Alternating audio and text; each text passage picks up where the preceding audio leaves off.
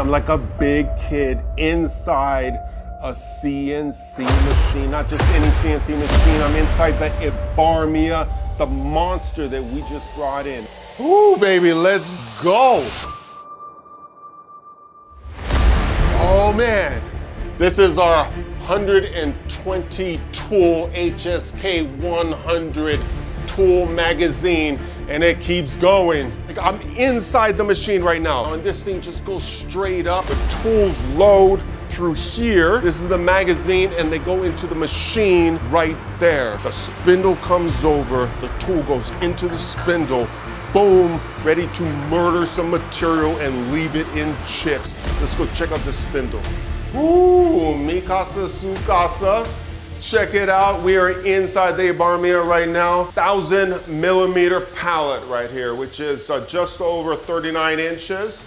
The X travel is about 5 feet. The swing is about 5 feet. This 5-axis machine is built for big parts. We gotta think about the spindle connection. Not just the spindle connection, but the power and the torque and all of it. Because when you have a massive part sitting up here, depending on the application, you're gonna have deep cavities, and therefore, you're gonna have long tools sticking in and milling at the bottom of this pocket. So your spindle connection has to be nice and big.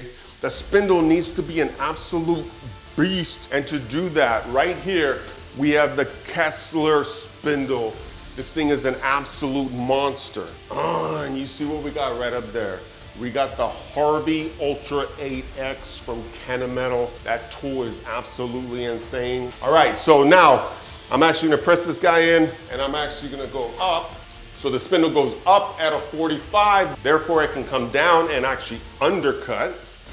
And then, and you know how you guys say like kiss the baby, like rough, rough, rough, right?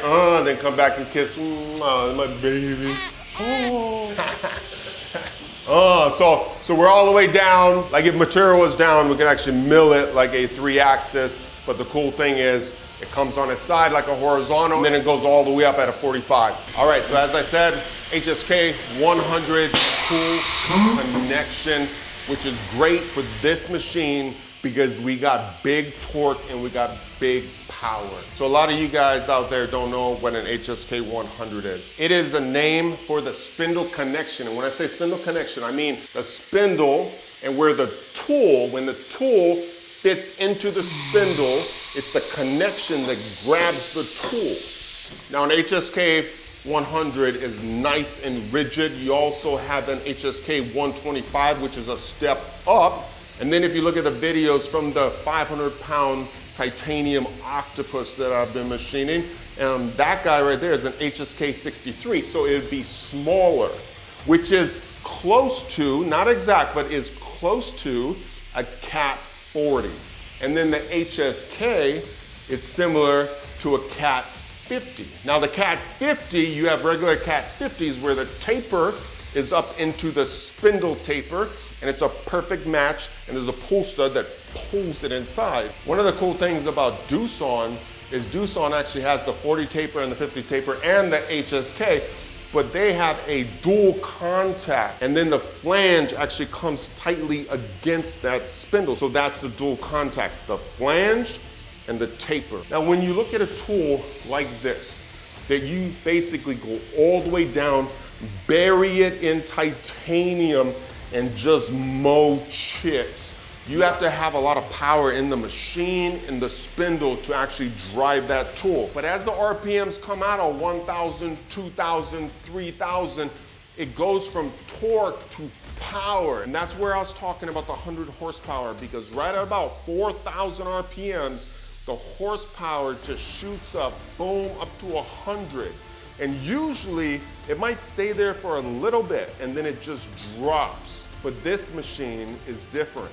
When it goes up, it actually from 4,000 to 5,000 to 6,000, 7,000, 8,000. It is consistent at 100 horsepower. And that gives you the flexibility to not only go through titanium and Inconel and Monel and the craziest materials on the low end, but also to pop in some 70/50 aluminum, 70/75, 60/61, whatever you want.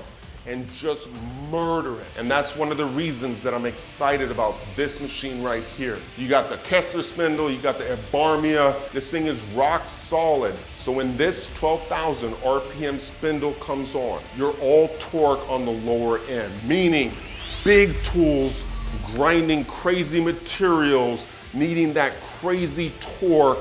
It's all right here. Oh man, I'm getting so excited. Hit the subscribe button, hit the like button, hit the bell. It helps us out.